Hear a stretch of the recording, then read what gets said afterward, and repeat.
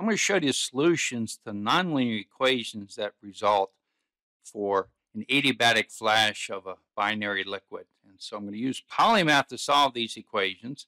What I'm doing is repeating here the problem statement. The details of what equations we're using are developed in a separate screencast. What we're interested in here is how we'd write a POLYMATH program. So we have a feed, binary mixture, ideal solution, liquid phase. We're given pressure and temperature. And we're going to flash it, so no energy lost. V represents the moles of vapor, and we're going to use a basis of 1 mole in the feed. So we have 1 mole coming in, so this would be the fraction also, that's vapor, and the fraction that's liquid. Then we have mole fractions in the vapor phase, mole fractions, liquid phase, and we have to determine the temperature where we have vapor-liquid equilibrium. So we're given Antoine's equations, heat capacities, and heats of vaporization.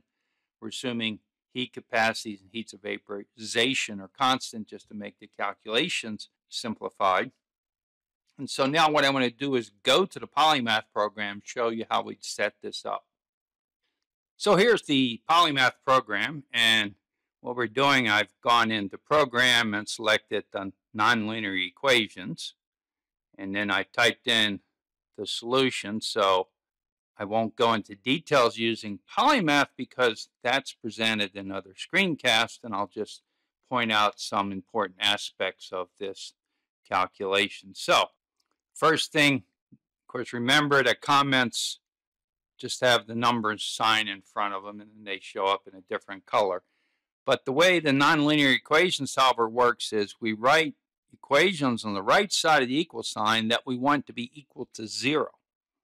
And on the left side, we use F for function, and in parentheses, we indicate the variables we're solving for. So in this case, we're solving for the mole fraction of methanol in the liquid phase, mole fraction of ethanol in the liquid phase, the outlet temperature, the amount of liquid, where a basis is 1 mole, and the amount of vapor, and this says, of course, the moles add to 1, and then the mole fractions of methanol in the vapor phase, and the mole fractions of ethanol in the vapor phase. To use the nonlinear equation solver, we have to make guesses. And so what I'm showing here are our initial guesses as to mole fractions, amount of liquid and vapor, and the temperature. And then next, for the energy balance equation is here. Energy in equals energy out.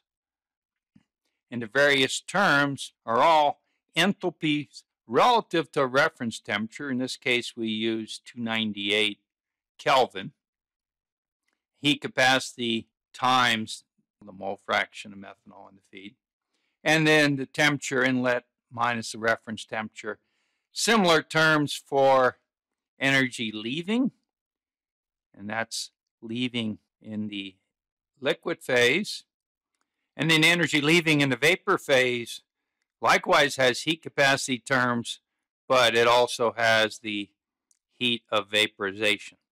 Assuming heat of vaporizations are independent of the temperature, I input the mole fraction of methanol in the feed, and this calculates the mole fraction of ethanol. Here are the 2 Antoine equations for saturation pressure.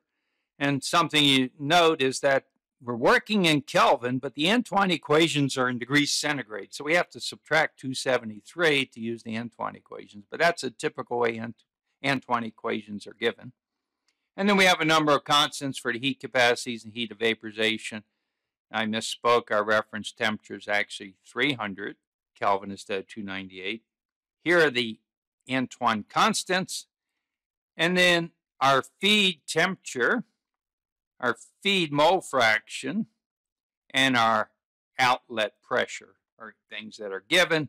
When we hit solve, and so let me go back and show you that. If we hit solve, it's going to bring up the solution where here are my guess values, and then here are the outlet values for 0.74 moles of liquid, temperature 365 Kelvin, and then the mole fractions, vapor and liquid, that are in equilibrium with each other.